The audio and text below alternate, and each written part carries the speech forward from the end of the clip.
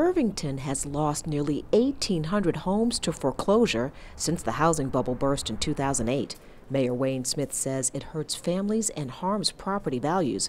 That's why he's considering a bold step to fight foreclosures.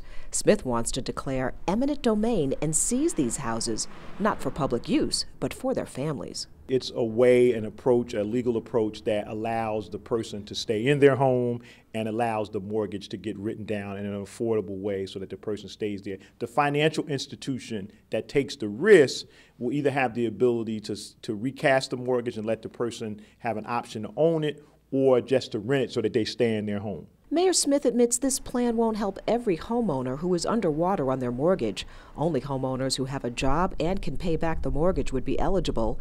And there are legal questions, which the ACLU of New Jersey is exploring. There are legal concerns, and we want to be measured to make sure we're not overlooking any of them. But what we don't want to have happen on the other side is to have the banks and the financial institutions scare cities away from fully considering these options. And so there are legal concerns, but those are in the details, not in the big picture about whether eminent domain can be used to seize a mortgage. That much is clear. Shalom says a lawsuit challenging a similar plan in a California city was recently dismissed by the court, but critics from the financial industry are still voicing their concerns. Chris Killian is from the Securities Industry and Financial Markets Association. The way this plan works that cities have been contemplating is a seizure of a loan at far below what its actual value is, and the profits from this transaction, as they are essentially divided between a city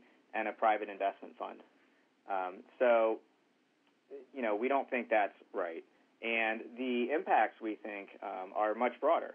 They will hit, as I mentioned before, pension funds, mutual funds, 401ks. They're scared of it because it's new, and they don't want to have small profits. They want to have giant profits, and they think this has the risk of reducing their profits. Irvington City Council has expressed support for the use of eminent domain, but Mayor Smith says this plan won't be implemented until it has been fully vetted by legal experts and community stakeholders. In Irvington, I'm Desiree Taylor, NJTV News.